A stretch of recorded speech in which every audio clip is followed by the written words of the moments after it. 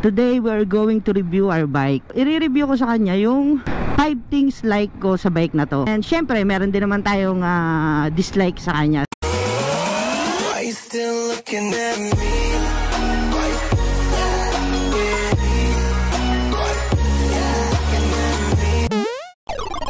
Today we're going to review our bike, which is my NK400.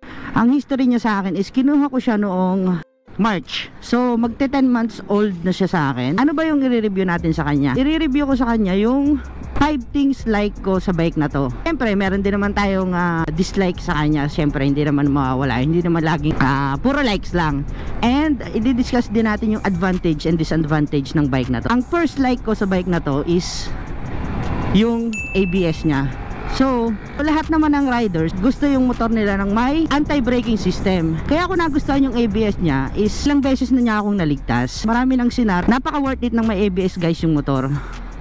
Sa mga senaryo na bigla na lang may tatawid, bigla na lang merong magpipreno sa harap mo. Second na like natin sa kanya is yung dual disc brake niya sa may harapan, sa front niya. Hindi ka mag-aalangan na pumreno, hindi ka mag-aalangan na mag high speed tulad ng dati, which is nag high speed ako around 140 and biglang may tumawid, so I need to brake na talagang full brake kasi mababangga ako so tulad ng ganito guys, ayan, tutok na, so hindi ka mag-aalangan na magpreno agad. Ayun yung pangalawa sa nagustuhan ko sa kanya, dual disc brake na siya. Pangatlong nagustuhan ko sa kanya is yung fuel capacity niya. Fuel capacity of NK400 is 17 liters. Napaganda niya sa long ride. Ilang beses ko na itong nadala ng Mindoro, which is tawid dagat. Simula dito sa Bicol hanggang Batangas, nagkarga lang ako ng 500 pesos. Hindi naman full tank yung 500. Abot na siya sa Batangas. Pero one way lang siya. Then after nung makarating ako sa Batangas, nagpagasulit ako ng 200. Yung fuel consumption din niya guys is napakaganda, napakatipid. Simula sa Bicol hanggang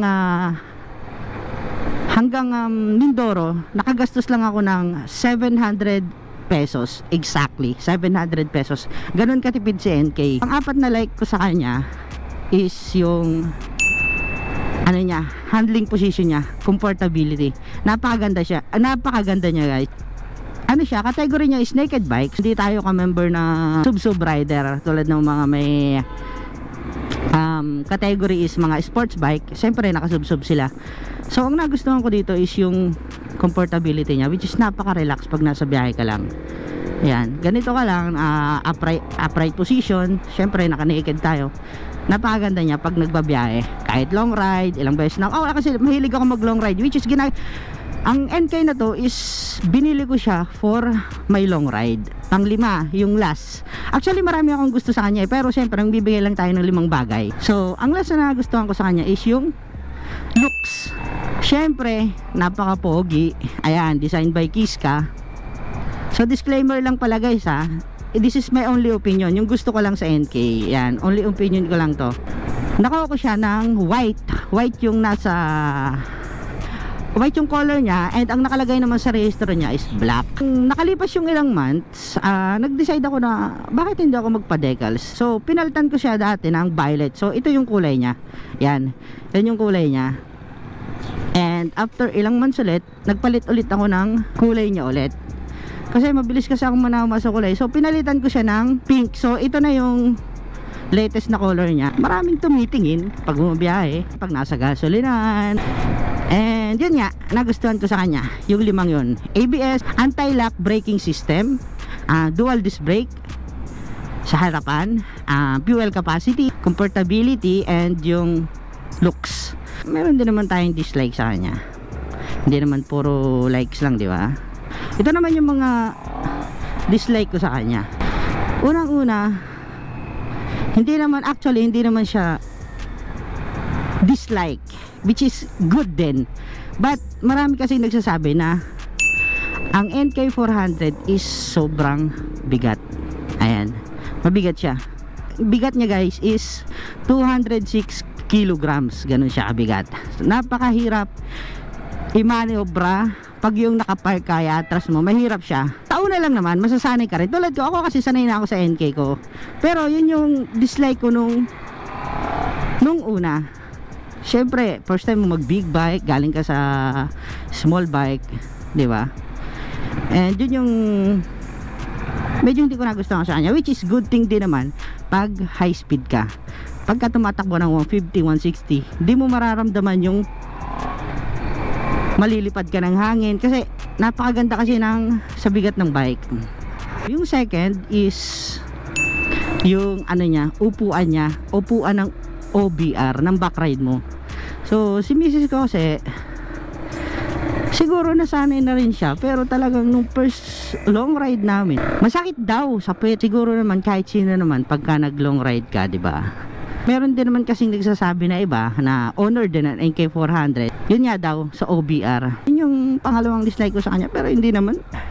Ang hindi ko rin lang nagustuhan dito is yung panel gauge niya, guys. So nagkaroon kasi siya ng moist, nagmo-moist siya. So ang ginagawa ko sa kanya, binoblower ko na lang. Ang hirap pagka may moist yung panel mo, tapos tinitingnan mo siya.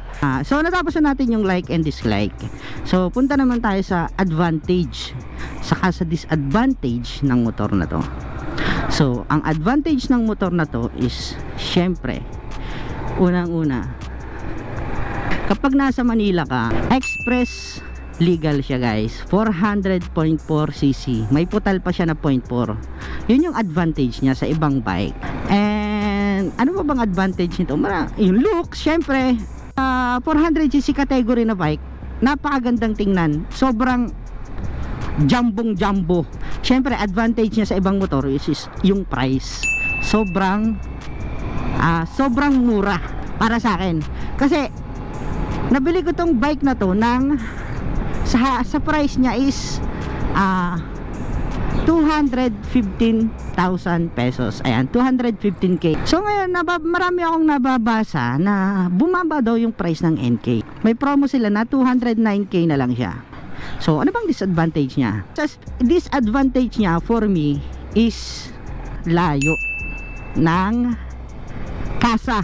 Kasi ako, taga Bicol ako. Pa-maintenance ka, diba? Sobrang layo. Pupunta ka pa ng Caloocan. Kailangan mo ring i-take yung risk na mabuboid yung warranty mo pag hindi ka sa kasa nagpa-maintenance. Like magpa-change oil or something like that. Ayun, yung ano niya, yung mga parts niya. Kasi, kung bibili ka ng parts nito, is pupunta ka pa talaga ng Manila. Kasi, sa Bicol wala pa siyang dealer, wala pa akong naririnig. Sa NK hindi pa naman talaga ako nasisiraan.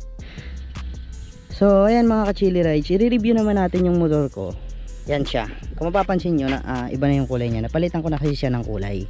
So ang engine niya is 400.4cc, double cylinder inline na siya, 8 valve, naka liquid cooled, double overhead cam, and naka AFI na rin siya.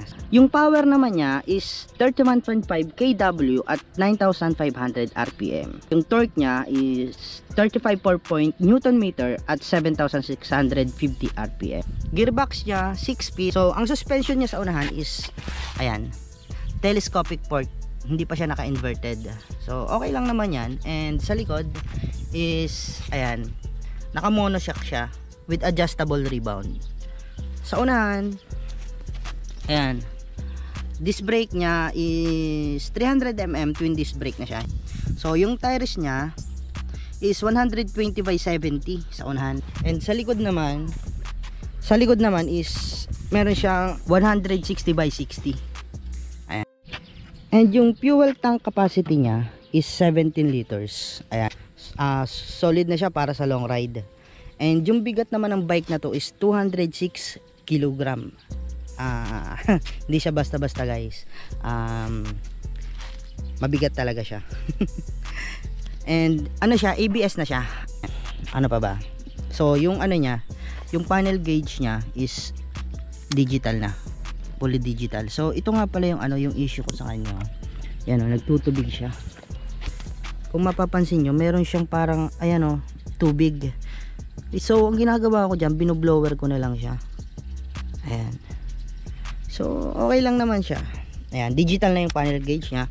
And yung ilaw niya is halogen pa, hindi pa siya naka ano, hindi pa siya naka LED. Actually wala pa akong nagiging ano dito issue yung kumbaga na overheat or ganyan something na nangyayari sa kanya, yung mga mabibigat. Nangyari lang sa kanya is naplatan na ako ilang beses na. Ayun, yun yung specs niya. Napalitan ko lang sa kanya change oil, ilang beses na ako nakapag change oil, and napalitan ko na tong ano niya, oil filter niya.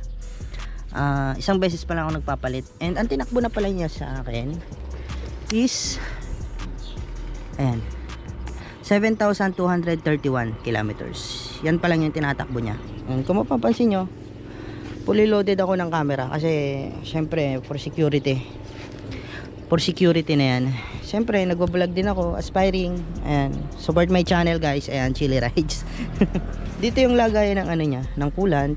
Ayan, sa coolant, kasasalin ko lang yan sa araw. And ito sobrang tipid nitong ano na to. Simula nung nabili ko siya, hindi ko pa siya nalalagyan.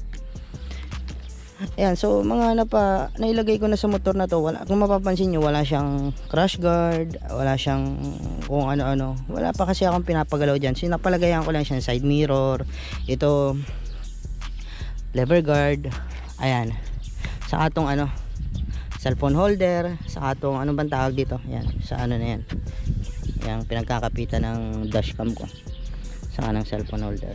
So yun lang. Tapos nabago ko na yung kulay niya, pink na siya ngayon. So BMW ano lang yan, pamekay lang yan, which is proud naman tayo sa brand ng CF Moto. Ayan, so design lang. And ayan, medyo na gas-gas siya dito kasi pag naka riding boots ako, syempre pagka on high speed na, medyo dinidikit ko na dyan yung paa ko eh. Kaya nagasgas siya. So hindi naman siya mabigat na ano, napapagawa naman siya. And ano pa ba? Ayun. So wala na, kulay pink na siya ngayon. Sa rehistro niya kulay pink na rin siya.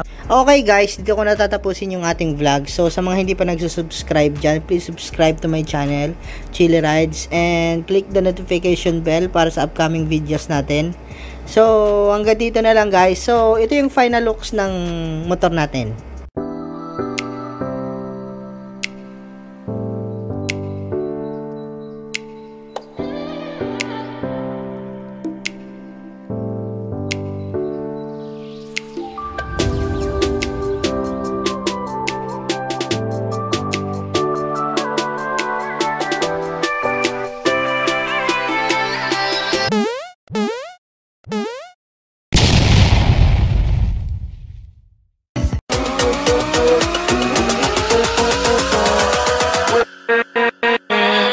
with